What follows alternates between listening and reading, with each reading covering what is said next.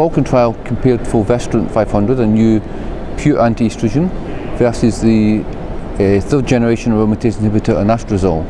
And the main findings of the trial, which were actually presented initially in ESMO a month ago, 2 months ago, and published actually in The Lancet just last week, were that the fulvestrant 500 is a more efficacious drug. It will, I think, become the new standard of care.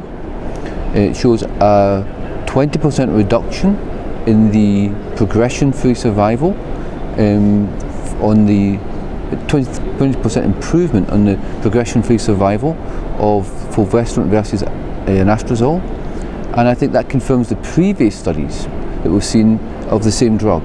So I think it's very clear this drug is now the most efficacious drug.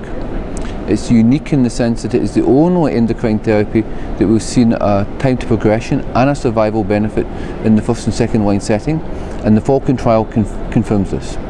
I think the second implication of it is that it should really, as the most efficacious drug, become the backbone of endocrine therapy when you're doing combination treatments, I think, too.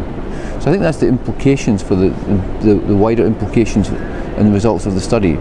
What we've been reporting here is a particular subgroup analysis to look and see in the various subgroups, are there particular subgroups that seem to benefit more or less. And there was one particular subgroup which was those with visceral and non-visceral disease. And the patients with non-visceral disease, the hazard ratio there was about 0.59. In other words, there was over a 40% improvement in the time to progression. And when you looked at that in terms of time, that was a median time of 23 months to progression, which is very similar actually to what you see with the combination treatments of letrozole and palbociclib in the first line setting. And so the poster really discussed whether that was a finding that we could regard as being definite,